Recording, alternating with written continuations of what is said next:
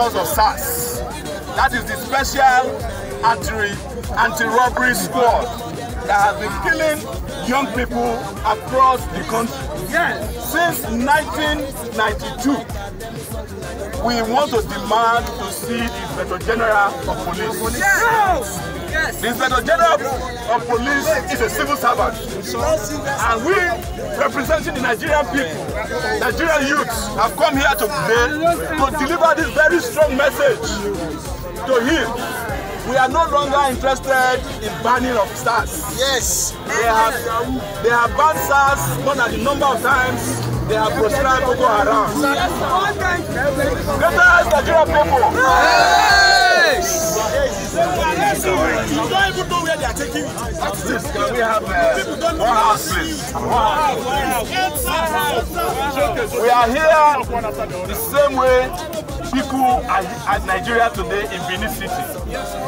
There are people in Lagos, people in Adeyanju, people in Enugu, people in Port Harcourt. And this is just the beginning of this protest until SARS is completely scrapped, dismantled, and disbanded. Yes! And let us sound it loud and clear to the Nigerian people. SARS is not only our problem. Even the Nigerian government is our problem. The Nigerian president is our problem. The vice president is our problem. The Nigerian Senate is our problem. The Nigerian House of Representatives are our problem. Nigerian governors are our problem. It is the reason why we tell you guys in the police force, when they send you to go and kill people, don't kill your brothers. Because your conditions are as bad as those of the people that are here as well. Greater Nigerian people, I want to ask, is the IG of police around to talk to us, please, before we proceed? Because otherwise, I will hand this over to Deji, who will read out our demands. We want to find out, is the IG of police around? Greatest Nigerian youth. Greatest of the greatest of the greatest of the greatest.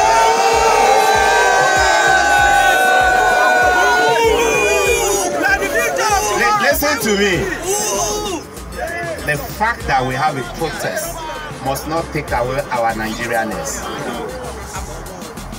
Frank Mbak or any other policeman you are seeing here is first and foremost in Nigeria before becoming a policeman.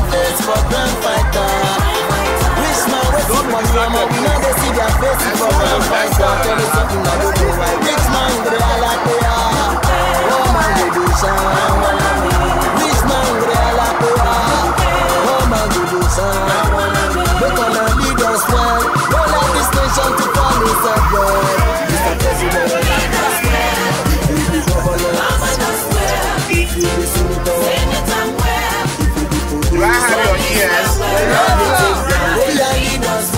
I was trying to say something very important. Everybody you see here is a Nigerian. Yes. And we have a joint state in this country called Nigeria. Anybody you see here, whether he's wearing a red uniform, a black uniform, a camouflage, is first and foremost a Nigerian.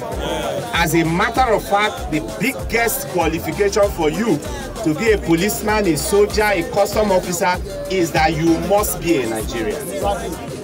And so, when we are faced with a problem and we are trying to address the problem, let's try to respect ourselves, respect the fact that we are first of all brothers, we are first of all from the same community, we are first of all